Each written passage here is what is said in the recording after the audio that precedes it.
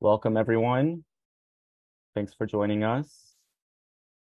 As we wait for everyone to join, we'd love to know where you're joining in from. So feel free to put in the chat who you are, where you're joining from.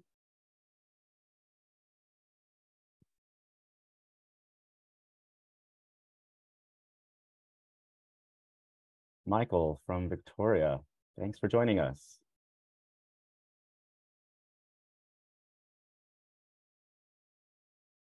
Portland, Oregon, Indiana, Florida, North Carolina. Nice. Arkansas, more Florida, Illinois. Great, we have a good crowd. San Diego, me too. I'm here in San Diego as well.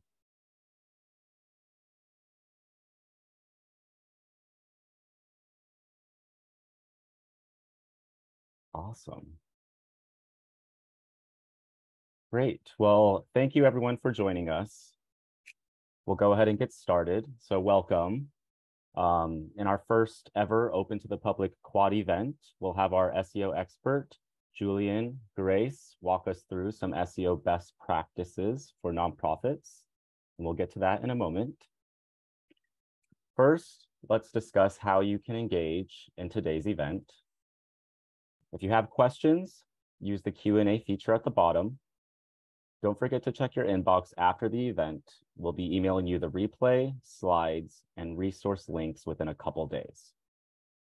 And if you learned something cool, feel free to tweet at us at TechSoup with hashtag TechSoupQuad. And also just a reminder that closed captioning is available. You just turn that on with the CC button located in your Zoom menu. Now, before we get into today's content, I want to welcome you to the TechSoup Global Network, especially for those of you who are new here. At TechSoup, we believe technology like smartphones, internet connectivity, training, and more have the power to serve our communities better. And today's speaker will give you a good taste for what this looks like in action. Now, before we jump into the presentation, I want to point out again that this is our first ever open to the public quad event. Normally, these events are closed to only quad members. And so for those of you who are unfamiliar with quad, we have TechSoup's Aaron Dowell to give a brief intro of our newest initiative. Hi, Aaron. Hey, Stephen. Thanks a lot. Hi, everybody. So yeah, Quad is our new subscription, homegrown subscription offer. Most of you know us for our product catalog and a lot of resources we have on our site. But you may, with the product catalog, you may do like a one-off transaction. You come, you need QuickBooks, you log in, you get in, you leave. But you may want more support from that.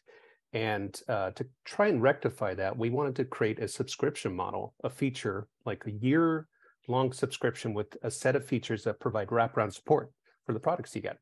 So we worked with 62 different organizations for about a year and a half, trying to understand and get feedback from them about what a subscription model would look like that would be successful and what features that they would want.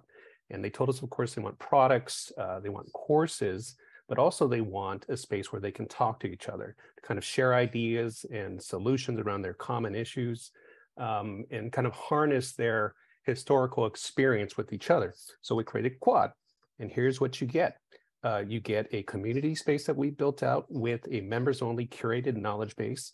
You get products without admin fees and courses, and you also get support. Okay, next slide. So I'll break it down a little further.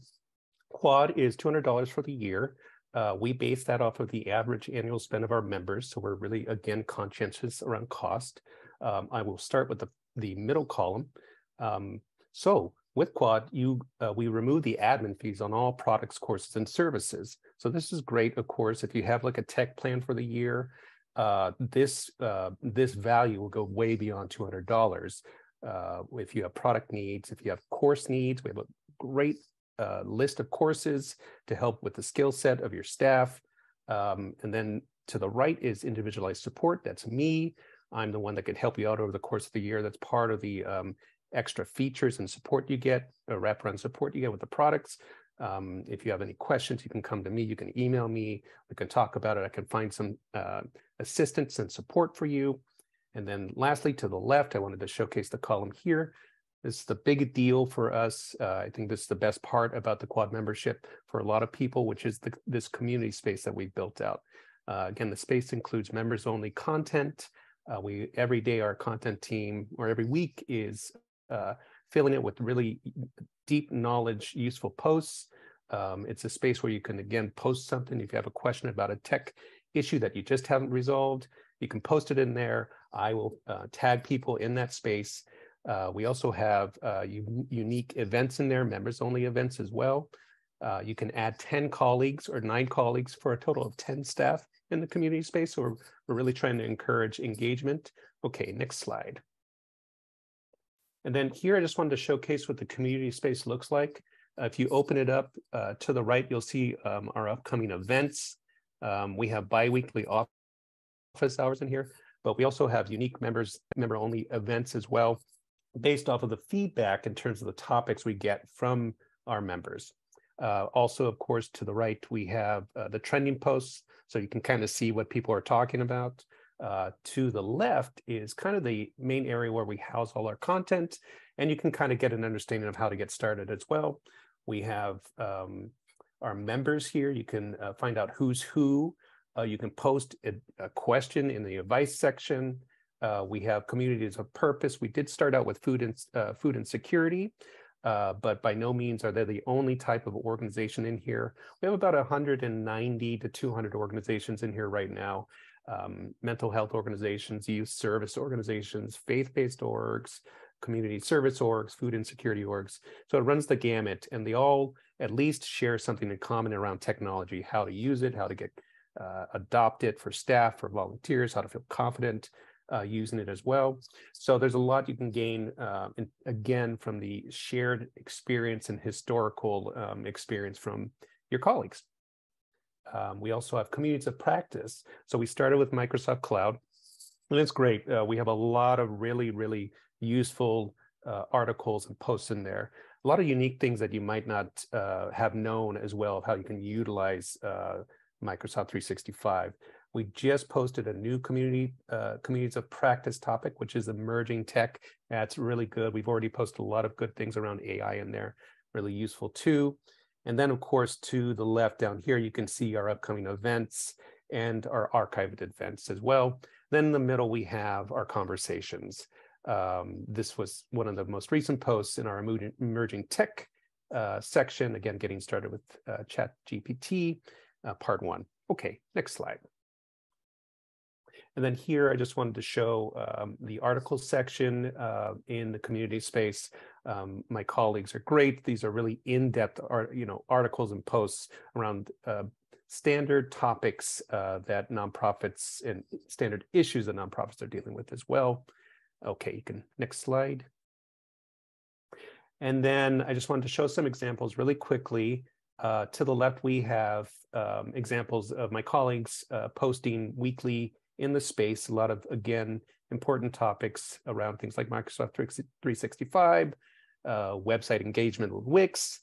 And then, of course, to the right, I just posted an example of some of the posts from the members in the space around the things that they're asking about and they want to get advice on. So if you see, it sort of really runs the gamut: electronic vouchers, micro grants, antivirus software, website best practices. So the space is a really good area where you can, if you have a lingering tech issue that you just haven't found resolution on, you can come here, you can post it. Or again, we have bi-weekly office hours. So you could, sign up an RSVP for them and, get your questions answered with my colleague, Kevin Mulhall. So that's great. And again, additionally, we have these unique members-only events, and the events really are tailored around the topics that we see in the space. So really trying to be strategic around what's important to the community. Okay, next slide. And then, so we have the community space again with members-only content, peer engagement, bi-weekly office hours, special events. And then we also have products. And I just show this slide to showcase the value you can get through Quad. Again, it's a $200 membership for the year. These 4 products are all donated products with an admin fee total of $307. That would be removed with a Quad membership. So I just want to kind of showcase the impact and value of what you can get through the year. If you have like a good and big ambitious tech plan, you can really, gain a lot through this membership. Okay, next slide. Then here are some of our courses. We have, it says 170, but I think now we have maybe 200. But a lot of really useful courses, Excel 101, 201, and 301. That's really popular. Grant writing and management course, that's a high value and very popular course as well. A lot of courses that meet the needs or that are intended to meet the needs of raising the skill set of your staff as well. And we have new ones around AI as well as Adobe products too. So we're continually trying to understand what topics are important to nonprofits and how we could, create courses that meet those needs too. Okay, next slide. Then we also have services. We partner with 3 different organizations, known entities in the sector that work with nonprofits to provide services as well. Help desk is a great one-shot. It's a call from one of our tech partners. So again, you have a lot of ways to get support through Quad. You've got the office hours in the community space. You have your peers that can answer questions in the space. Then you have help desk services as well. So again, a lot of ways to get some answers from some lingering tech issues that you may have. Okay, next slide. Great. And as we're wrapping this up, if you have any questions for Aaron regarding Quad, please put them in the chat. So yeah, that's it. Again, just a quick recap. Products, courses, and services with admin fees removed. Member support through me. We would do an assessment. I get an understanding of what you want to get out of the course of the year. I would help support you in all the ways that you need supporting around placing requests, understanding products, and again, tagging you in the community space if it's a relevant conversation, a relevant topic that I think you'd be interested in.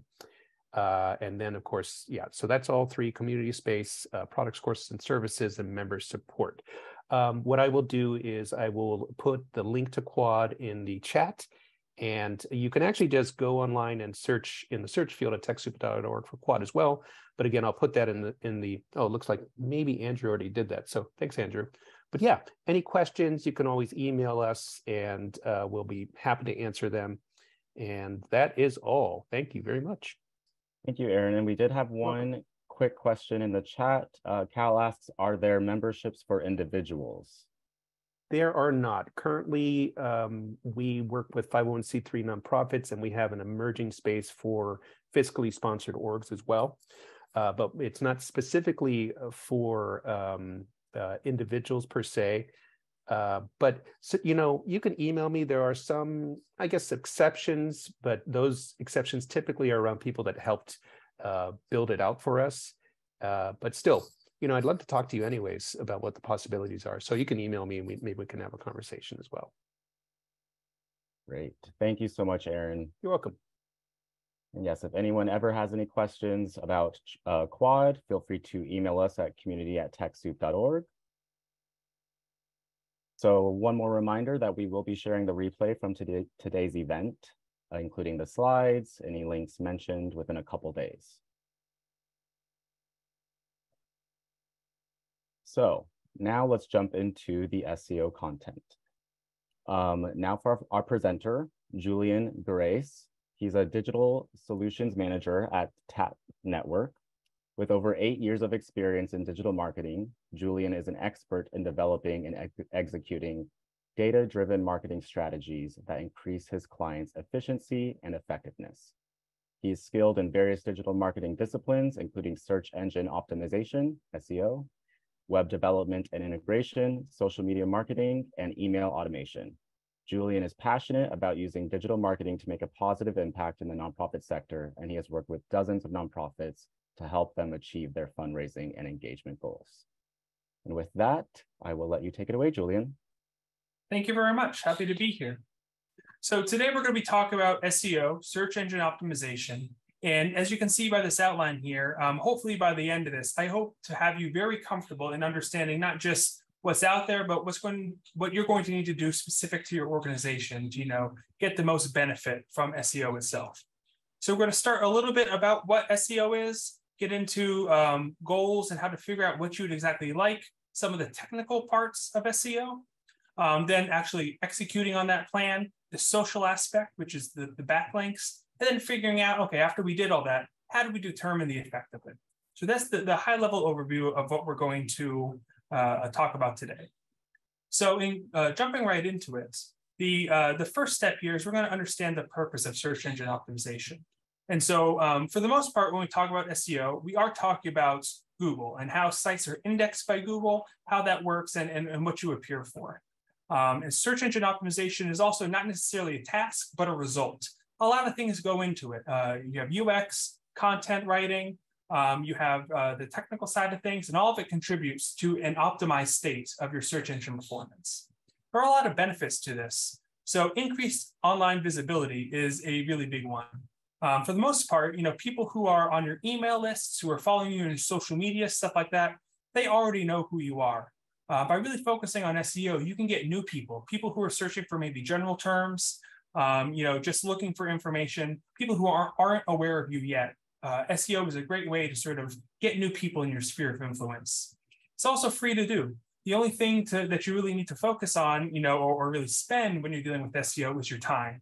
And hopefully by the end of this presentation, you're able to understand, how to best spend that time. Targeted traffic.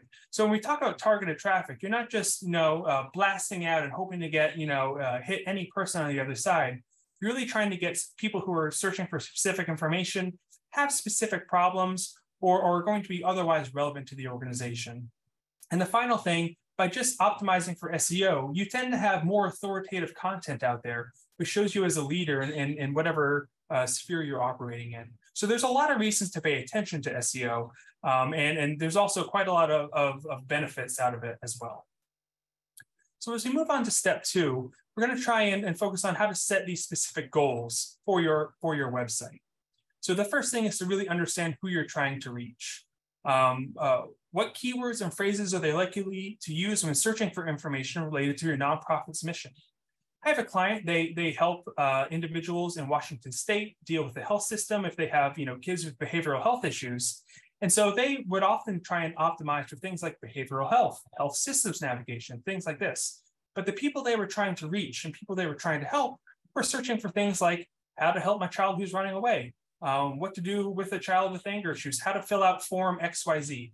By understanding who exactly you're trying to reach, that will help you focus on exactly what you need to do in SEO. Next, you want to figure out, okay, what are these KPIs? Some of them, standard are going to be things like website traffic, engagement. If you have conversions set up either in a form or a registration or something like that, really spend some time to determine what's going to be the most important for your specific nonprofit, and then set specific goals for each one of those. You're not going to want to, have really unreasonable ones. We're a big fan of SMART goals here at Tapp: specific, measurable, attainable, relevant, and time-bound. That's a great way, especially when dealing with SEO, a great format to put these KPIs in. Next thing, before you even go ahead and say, okay, now I'm going to do some SEO tasks, you're really going to need to understand where you are right now. So do an audit of the website. See, what you're showing up for now, who some of your search competitors are. Are there any gaps, even in the user flow on the site? Really figure out your baseline so you'll have something to measure against as you're making all these changes and optimizations. Those measurable goals, really, think smart and make sure that you're doing things that you're going to be able to get feedback on and results from so you can iterate moving forward. You're always going to want to get information for the next time you do something. Finally, develop an action plan. With digital marketing in general and specifically SEO, it's really easy to tread water. You can be expending a lot of energy and not really get anywhere. So if you have an action plan, you understand where you are and where you want to go, you'll be able to split that up into manageable chunks and really get a lot accomplished in an efficient manner. So when we're talking about SEO, a lot of times the main thing we're talking about is keywords.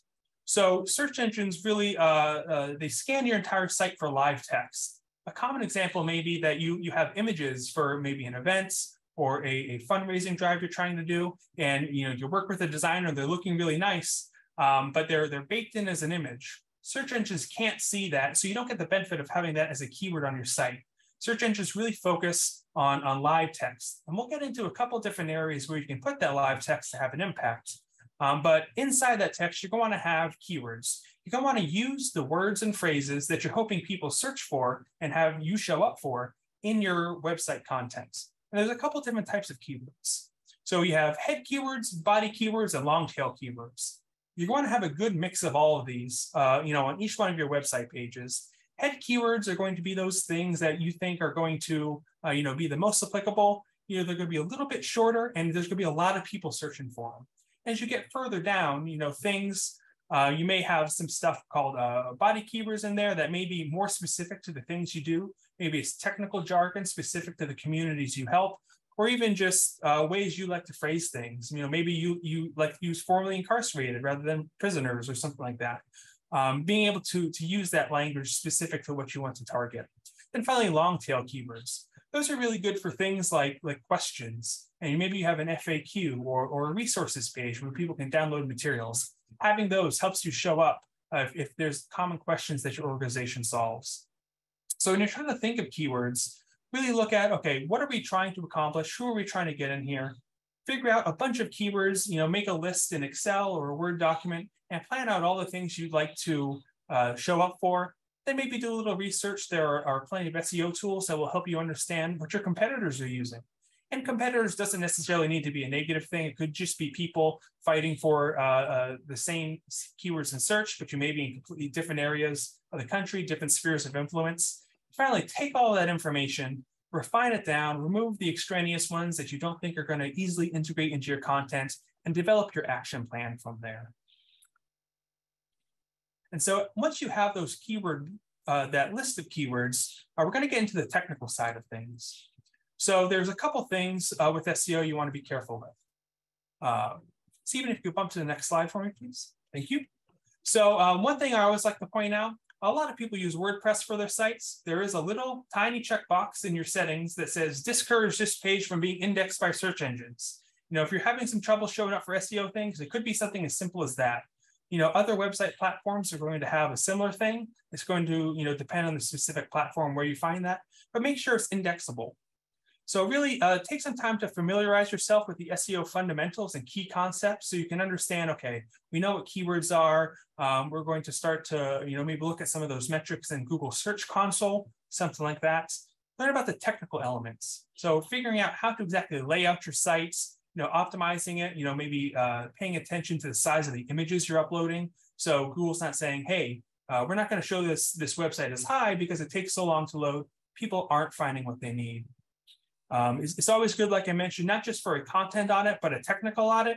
Make sure that you have things like your robots.txt file, instructions for website crawlers. If you have anything that you don't want to be indexed, you can have specific rules in there, really allow you to customize what you're going to appear for in Google search and other search engines. And finally, figure out any of those key problems you find in the audit and get them set up and fixed before you jump to the actual content development. Being able to give yourself a strong base to build off of, I think, is going to really help the effectiveness of any sort of advanced content writing and site layout stuff you're going to do. So pay attention to all of the technical aspects. It's going to vary depending on which platform you use for your website.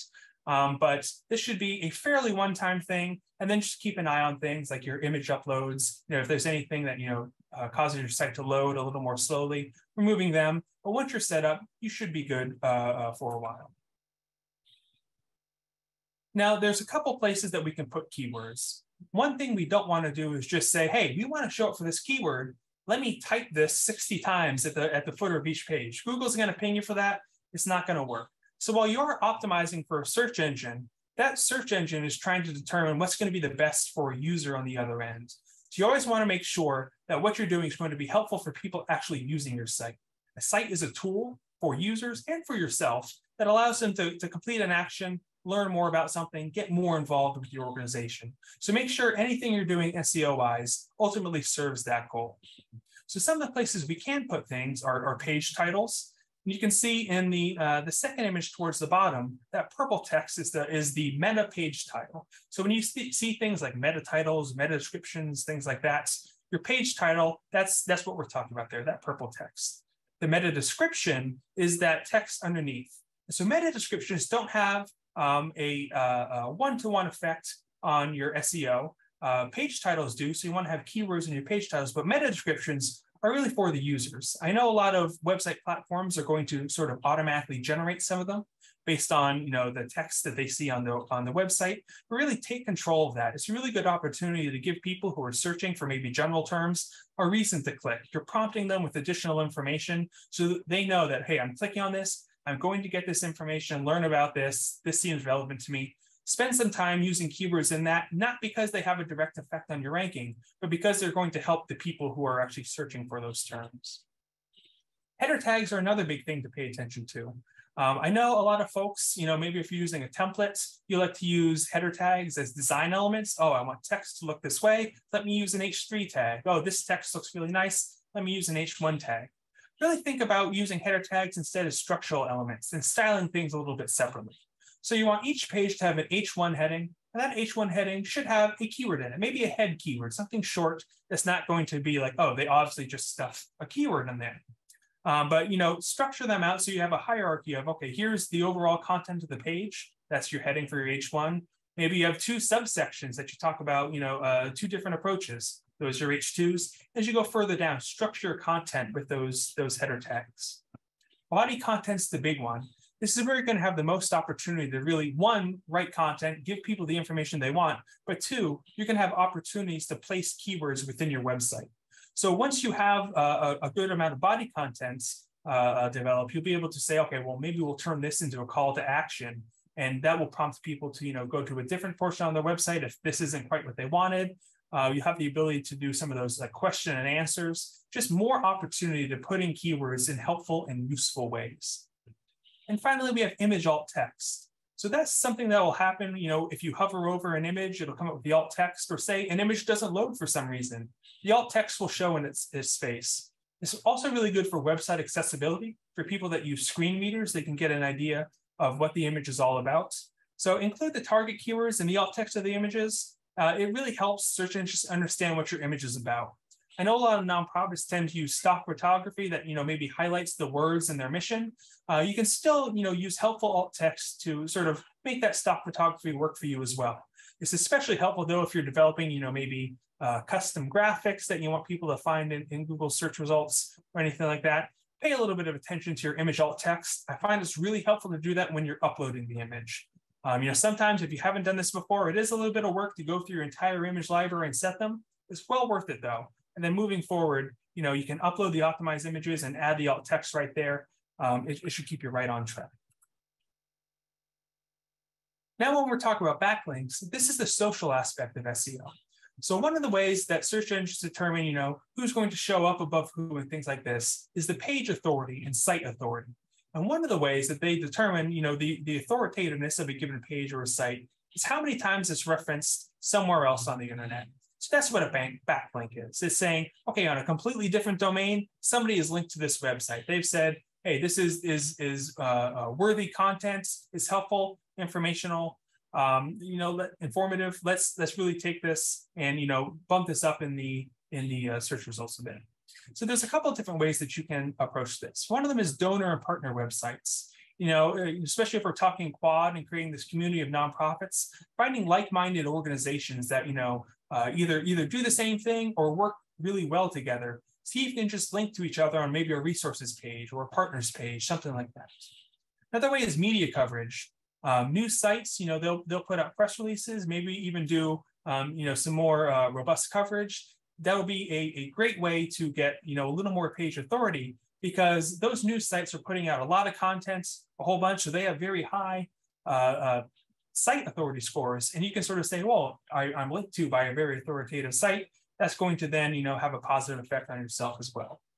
Social media profiles is a great one, not just for SEO, but when we're thinking about digital marketing, somebody's first touch, you want them to have all the information possible.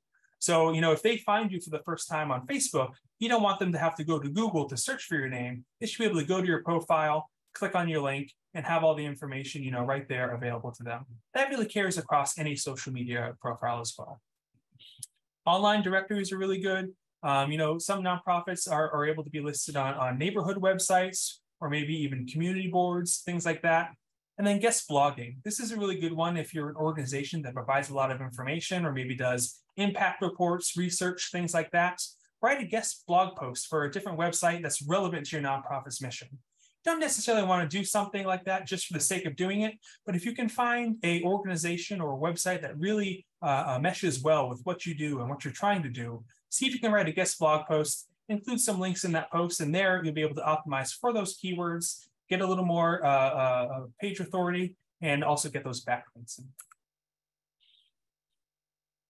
So now, once we've done all that, we know, okay, where we are now, we know what we want to do, we know the keywords that we're going to try and implement, and we have a pretty good idea of all the places that we can input those keywords.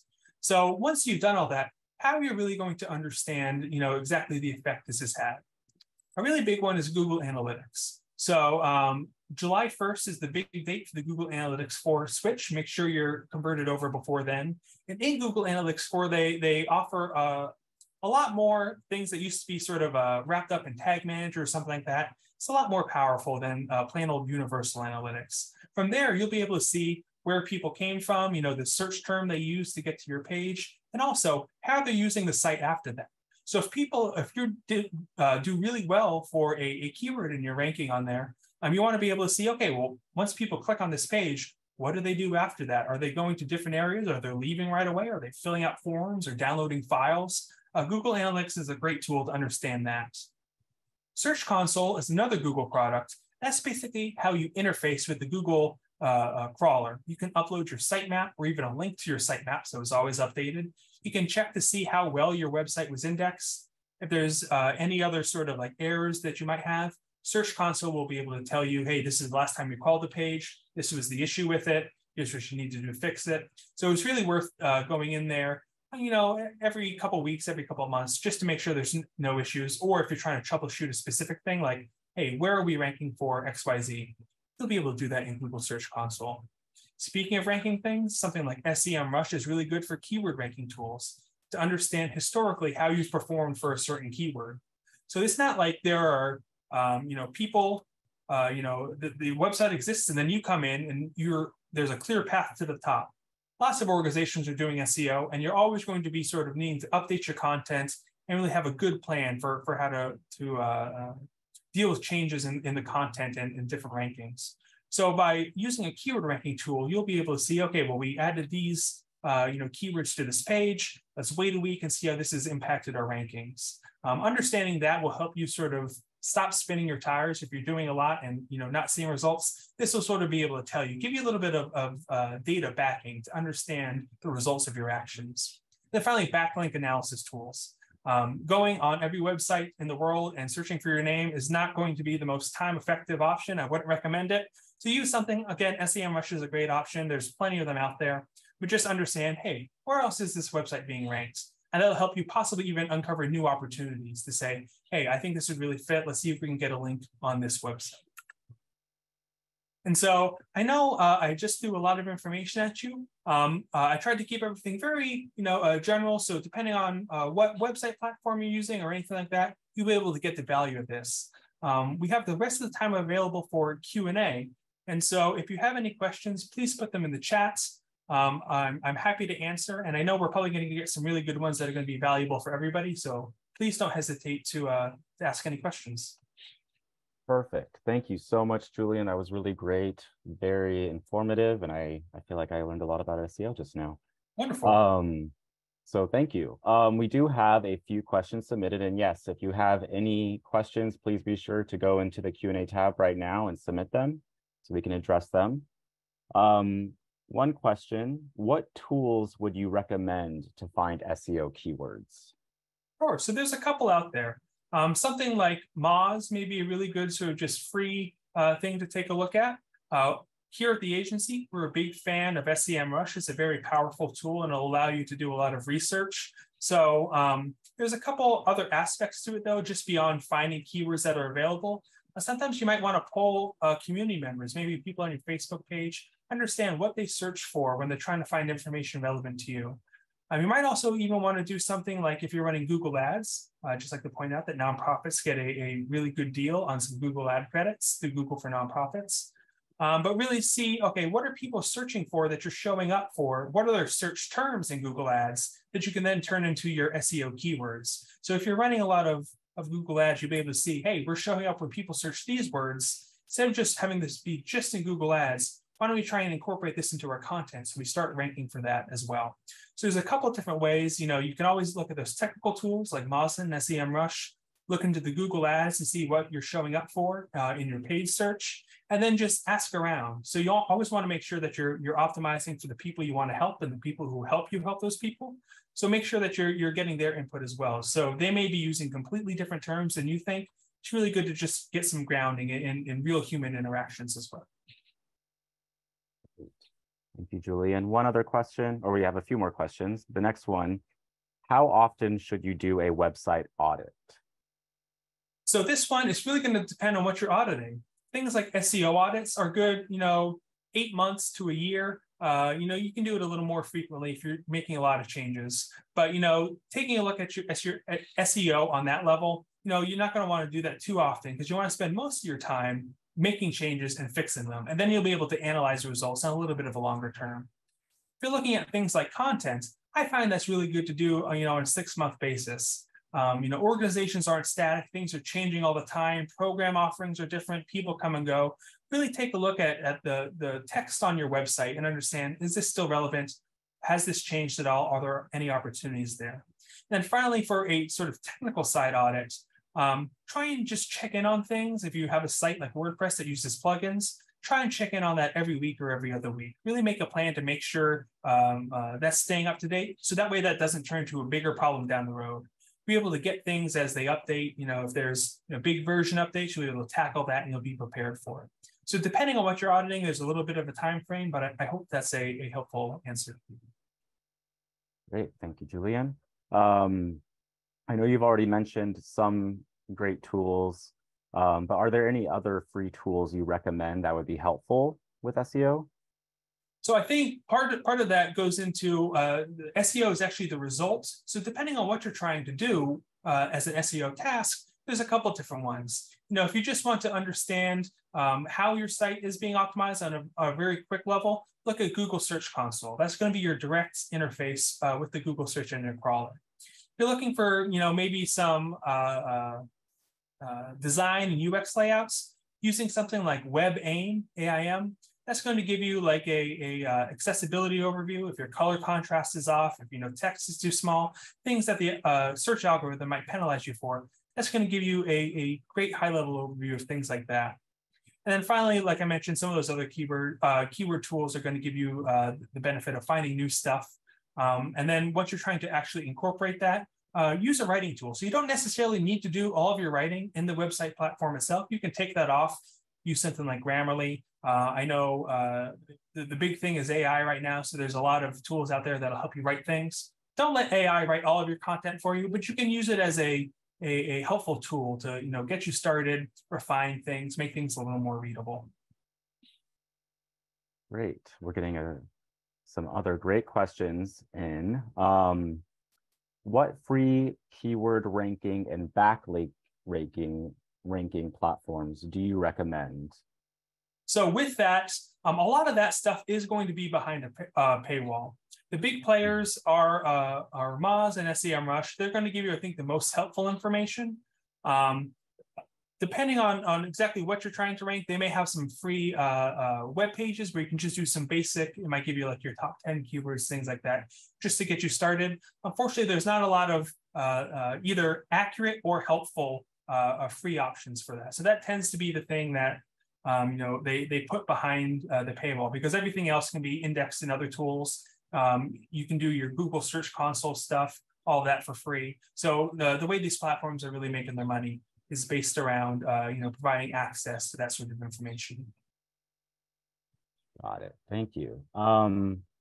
Steve says, the last time I looked at Google Analytics, it was only available for large organizations and big websites. Is that still the case? Nope. Everybody's available to do it for free. From an individual to a corporation, you're able to just sign up at Google Analytics. You're going to want to, even though July 1st is coming soon, you're still able to create the old property. I don't know why they let you do that, but make sure you're on Google Analytics 4. It's going to give you a lot of helpful information there, and it's completely free and open to everybody. Cool. A few more questions. How can you influence frequently asked questions on Google search results with SEO? So that one is a little bit complicated. So there are things you can basically optimize a website page with some additional information. So you might see if you're running a Google ad, you can add things like site links and callouts and additional information. That's called structured data.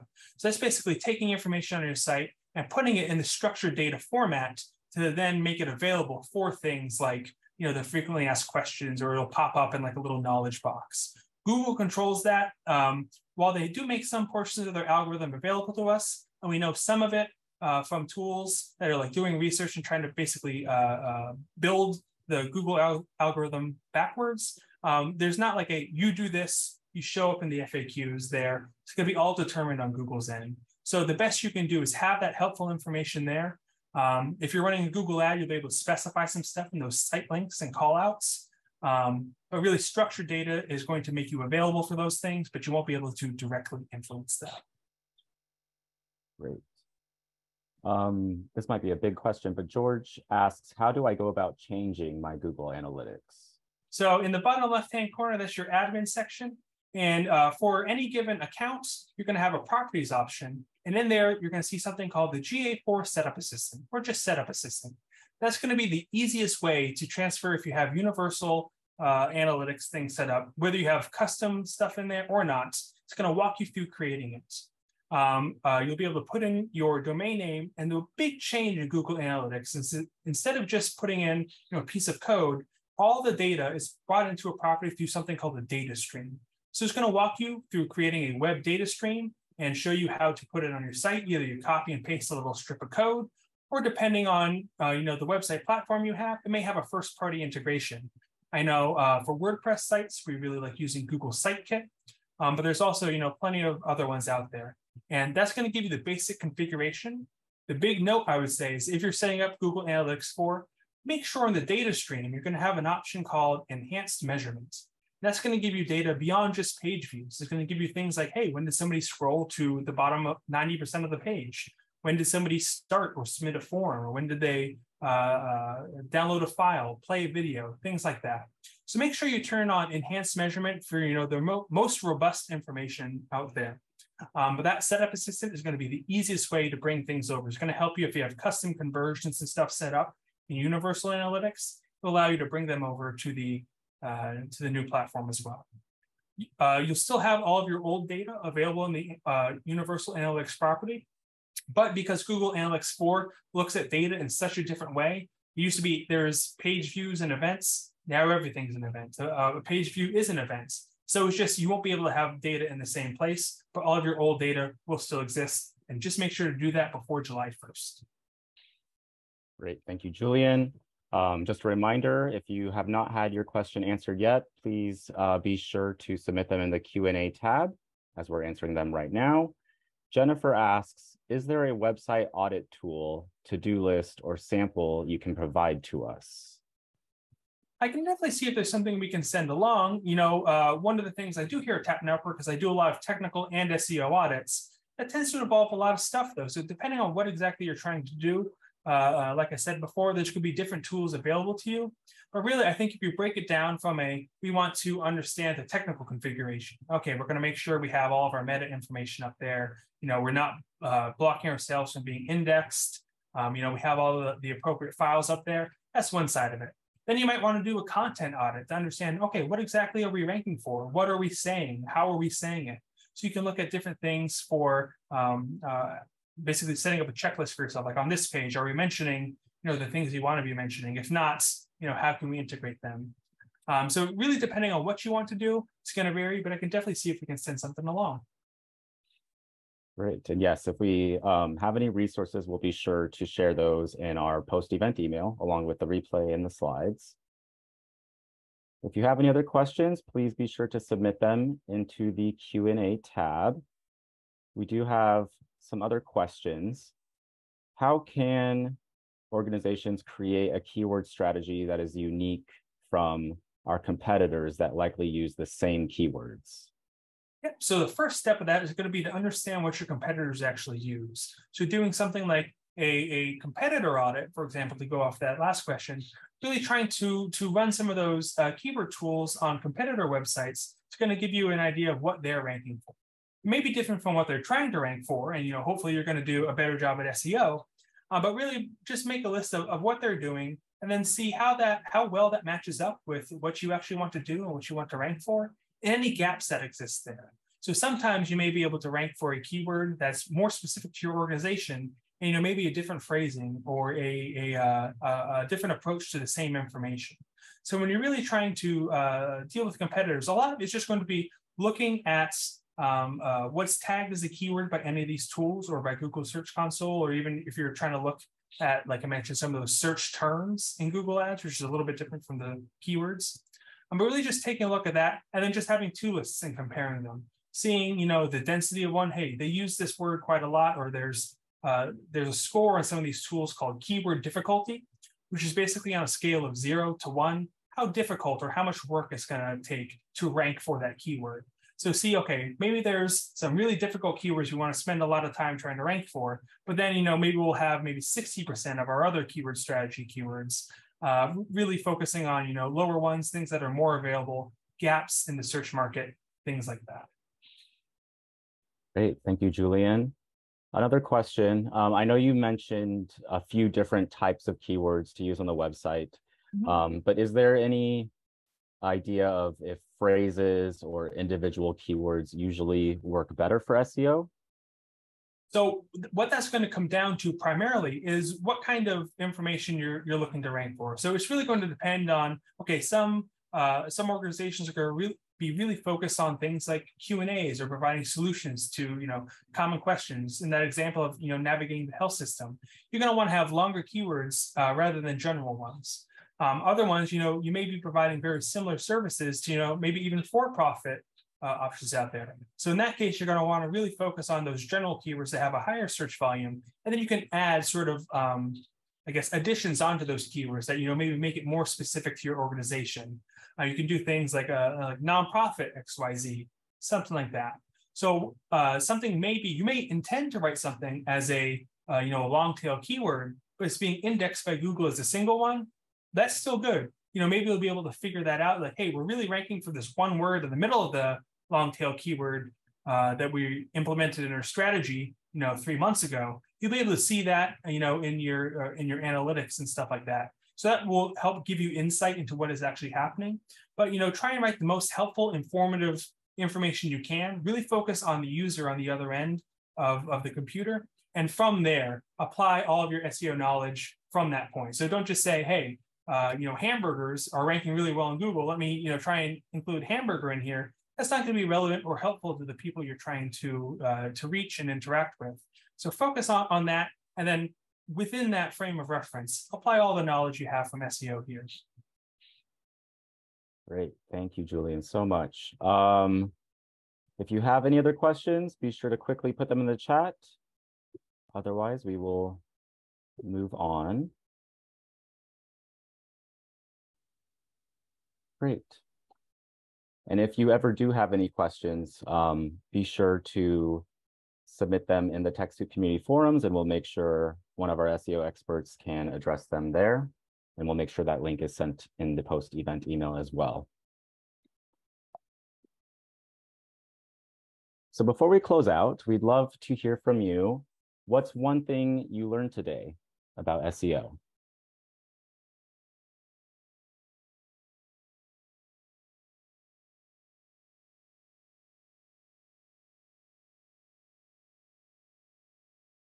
I do see Jane left a comment here. Yes. While people are putting things in. I've heard that Google for nonprofits have become stricter for the 10, and I believe she means the $10,000 a month in credits.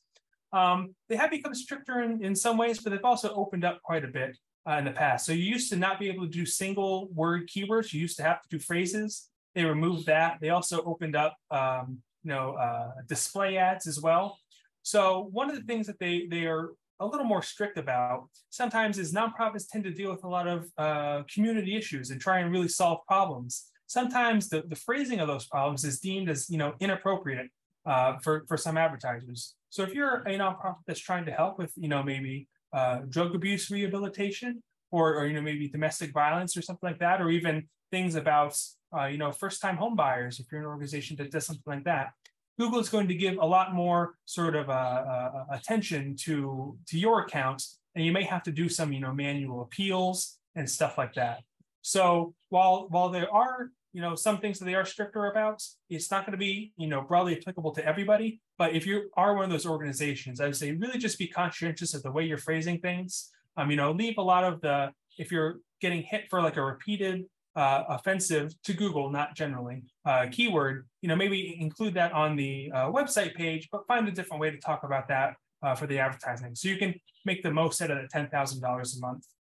One of the things that we see nonprofits run into quite a bit is that you're working in such niche communities or niche problem areas that the search volume on the terms you're trying to reach, precludes you from using that full $10,000 a month. You might be only using, $700 a month just because, hey, 30 people a month are searching for this. That's still a worthy cause. You're going to help those 30 people and get them the information they need. But just sort of be aware there are a lot of caveats with that, and it's very hard to reach the full $10,000 utilization each month, especially for nonprofits that are doing, very specific and helpful work. Great. Thank you, Julian. Ryan shares guest blog posting is a great idea. Learning about new SEO tools or ones I haven't tried in a long time is very helpful. Thank you for sharing, Ryan. I guess we have one more question in the chat before we wrap up. T says, I learned about Good Console and not quite sure what is going on with Google Analytics before July 1st. Can you explain? Sure. So for quite a while, the way that Google Analytics was working is that it had something called Universal Analytics. And it was a fairly standard that existed for quite a while. And then, they've been developing Google Analytics 4 for a couple of years, and it's still in development, but they're having the hard launch. So they're sunsetting Universal Analytics, meaning that the way they're capturing data, usage data, scrolls, events, things like that in Universal Analytics, it's basically so different that, they need to have a complete version update. So with that, something that's really important to know is that you need to install the new tag and get that information in the proper format. The way they do that now is they just track events. A page view is an event. Like I mentioned, a file download, a click is an event, things like that. And so just changing over the way that they intake data means that they need to really separate the old stuff from the new stuff. So July 1st is the date they provided where it's saying, hey, the old way, not going to get anything new. If you want any new data from July 1st onward, you need to be on the new platform. Great. Thank you so much, Julian. And again, if anyone ever has any other questions, please feel free to post them in the TechSoup community forums. We'll make sure one of our SEO experts can answer that for you. So thank you again, especially to the behind the scene producers and staff at TechSoup who made this event possible. Last thing, before we say goodbye, please be sure to complete our post-event survey. You'll find it in the chat, and it'll also pop up automatically once you close Zoom. Again, we will be sharing the replay from today's event, along with the slides and any links mentioned in the email within a few days. Thank you, everyone, for joining us. We hope to see you soon.